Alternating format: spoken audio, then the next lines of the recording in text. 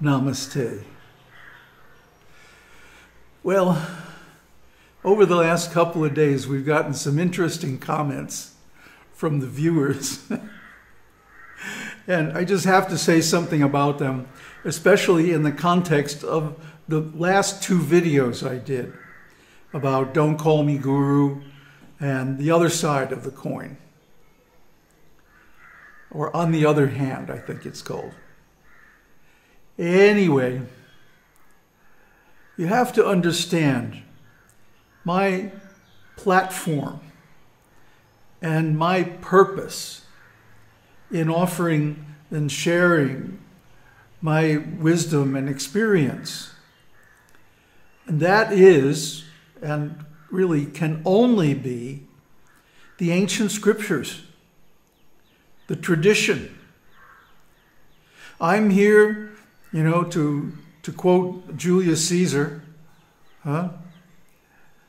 I'm here not to bury the tradition, but to save it. Let that sink in for a minute. I'm not here to rationalize away the scriptures. I'm here to defend them. I'm not here to make some sophisticated argument of why we don't have to do any sadhana or spiritual practices. I'm here to tell you, you must do them,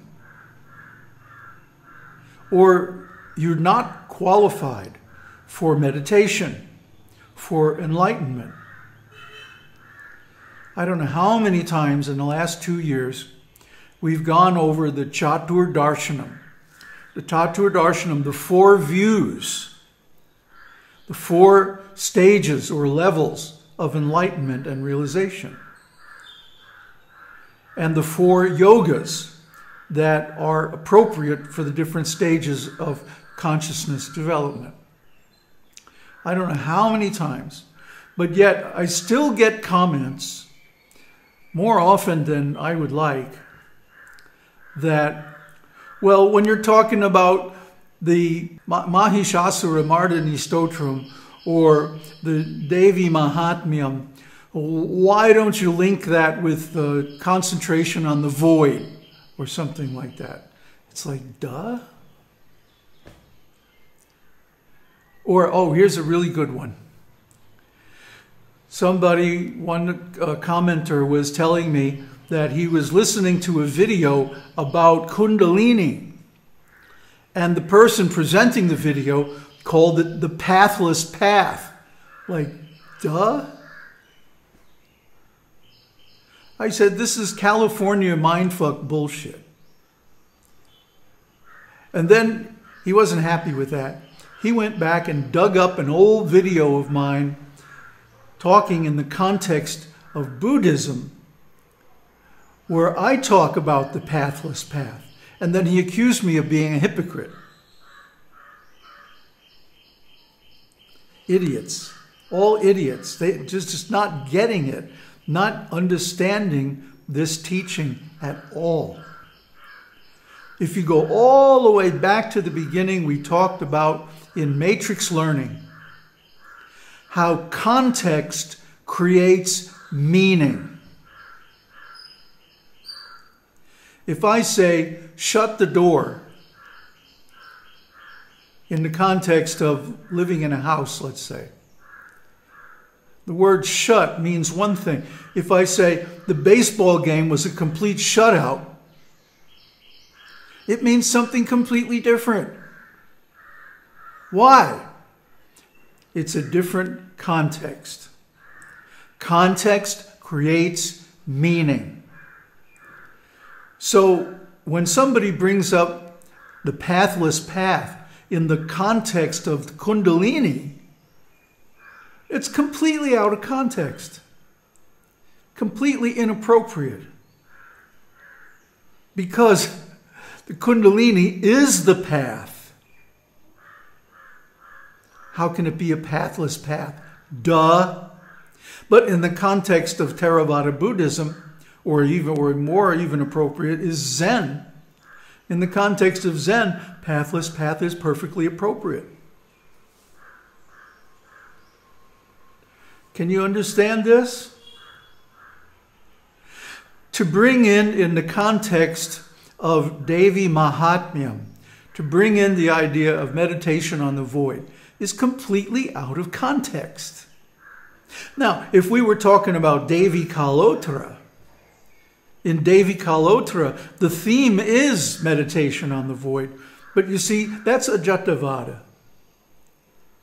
That's Ajatavada. And Devi Mahatmyam is in the Vishishtadvaitavada,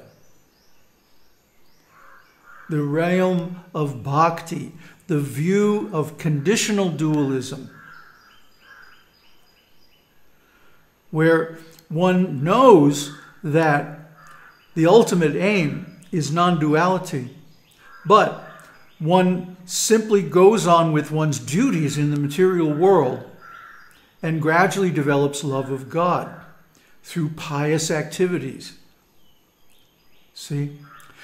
Because people want to jump up without any qualification, they want to enter into the context of meditation and emptiness and silence and oneness and all of that, without any preparation, without any qualification, without any punya, accumulation of pious activities.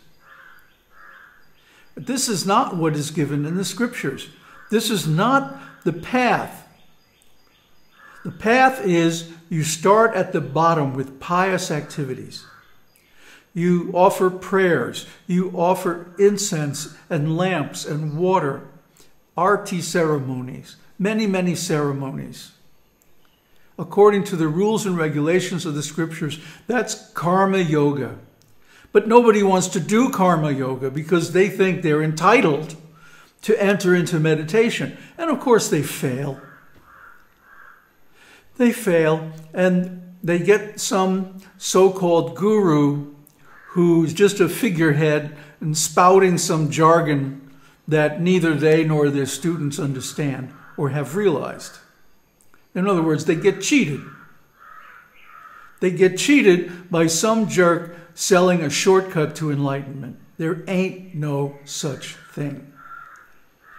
There is only the step-by-step path where first you do karma yoga and accumulate pious activities, and when that matures, automatically you develop love of God.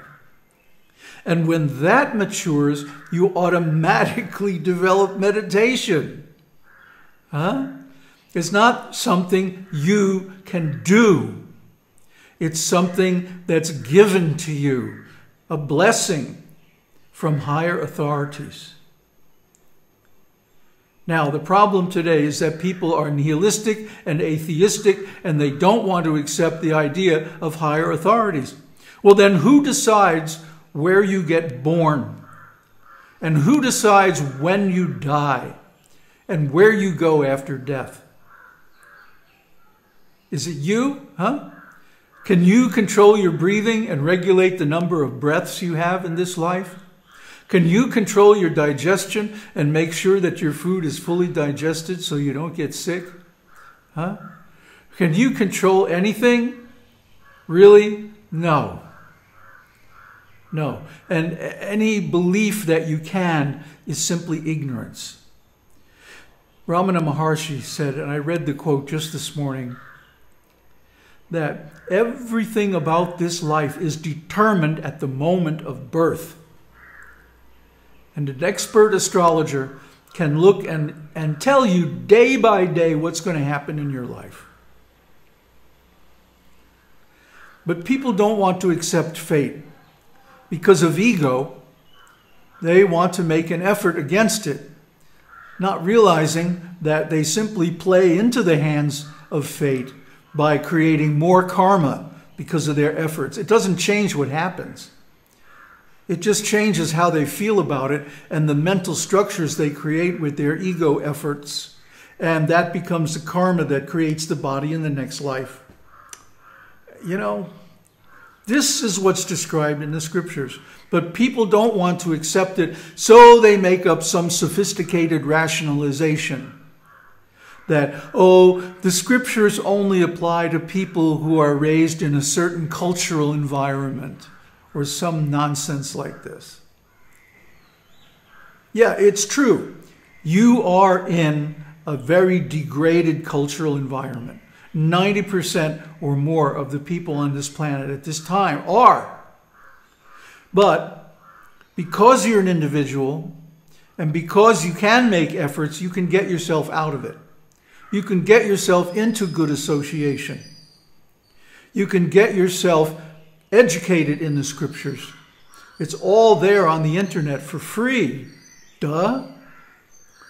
Download them, study them, practice them, and you will get advancement. Now, if you don't have the blessing of the higher authority, you won't be able to do this. You'll look at me and you'll say, oh, look at him. He's got funny stuff on his forehead and he lives in some weird village in India. I live surrounded by sadhus. On this side, there's a beautiful ancient Durga temple and many sadhus coming there.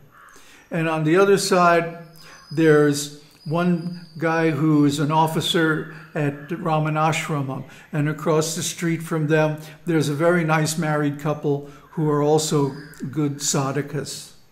And on this side, I have a farmer who raises rice and cows. And behind him is Arunachala looking at me right now. Huh? So Arunachala, let your light fall on me and purify me. Let your silence penetrate me and make me sane.